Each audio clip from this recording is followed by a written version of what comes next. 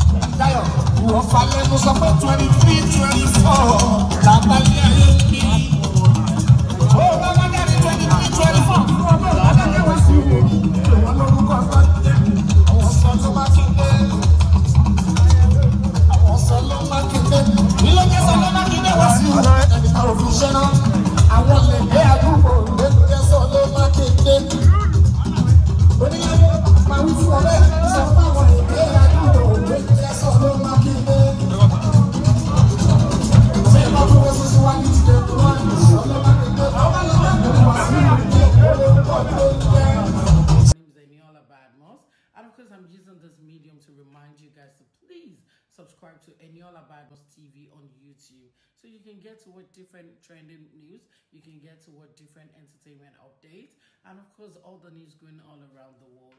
Guys, do not forget to turn on your notification so you can get to watch all of our content. Thank you so much, guys. And